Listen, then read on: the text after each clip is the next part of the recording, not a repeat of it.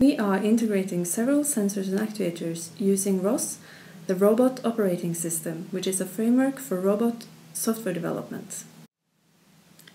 Following the Leap Motion sensor, our next input device is the MindWave mobile headset from NeuroSky. This device measures brainwave activity such as concentration and meditation. An extra feature is blink detection based on the measured brainwaves. We use this value to take a picture with a camera every time a strong and deliberate blink is detected.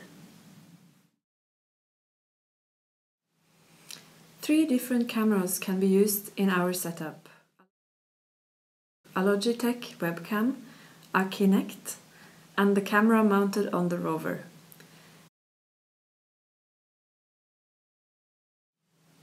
The MindWave mobile headset is connected via Bluetooth, and our software integrates it with ROS through a Java interface.